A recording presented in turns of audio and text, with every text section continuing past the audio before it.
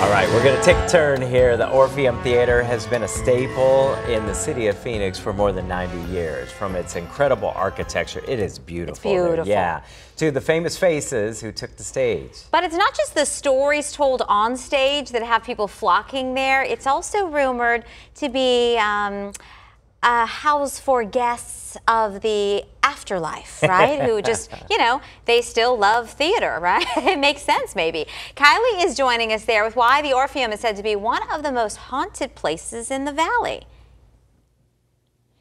So I'm a little freaked out, guys, because Victor, our photographer, he used to work here back in high school. He claims, I don't know if he's just trying to freak me out, but he was laughing and saying somebody is behind you watching your live shot. I don't see anybody, but apparently, I know, I'm a little freaked out. This is a beautiful theater, I will say. So I'm just trying to soak in the beauty of the theater and not really worry about the ghosts, because this is known to be one of the most haunted, spooky spots in all of the valley. And so we had to come here on our little jaunt as we go all around town to kind of find some of the creepiest spots in town. Beautiful theater, but there are some, I kind of feel like I'm here. I'm like, what's going on? I'm a little freaked out right now. We've got David Cruz joining me today. You run things here at the Orpheum Theater.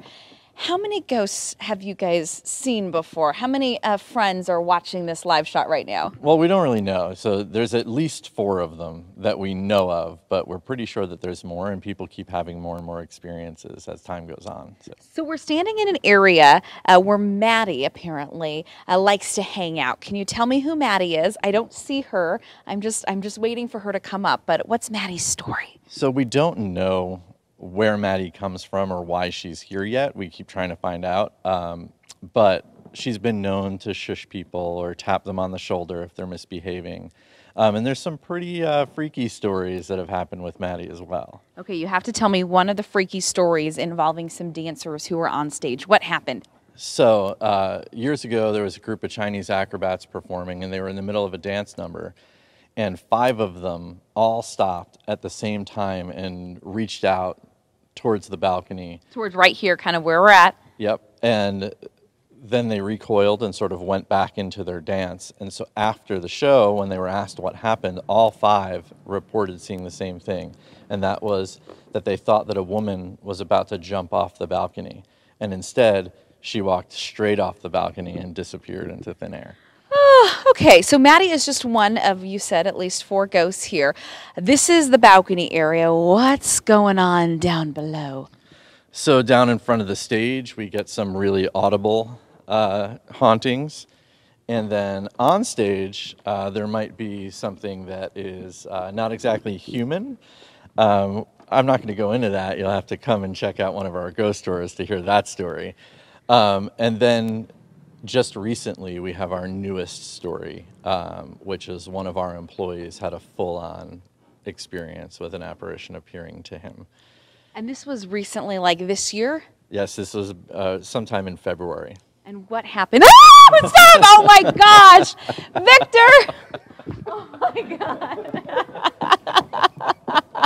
I did a story a couple days ago. I did not get freaked out. I'm a little freaked out here. You stop it. Oh, now he's trying to fall. Maddie's getting, oh my gosh, Maddie's getting you.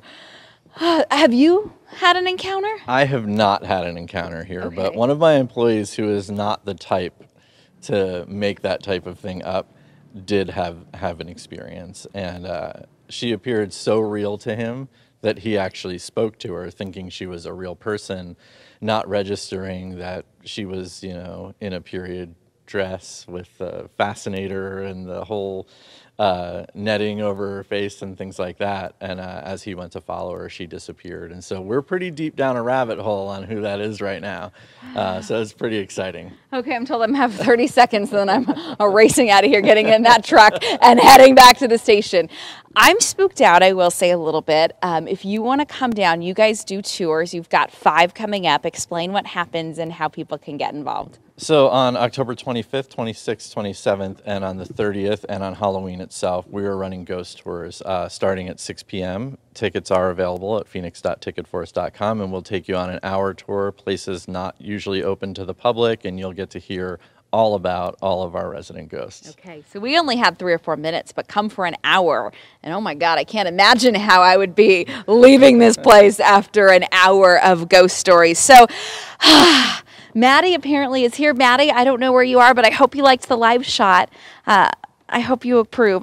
Come sit down with me. Okay, let's sit down. I'm going to soak in the Orpheum. I'm not going to talk about the ghosts. I'm just going to, it is a beautiful theater. So I'm soaking in the beauty and the intricate details of a 90-year-old theater in the heart of downtown Phoenix.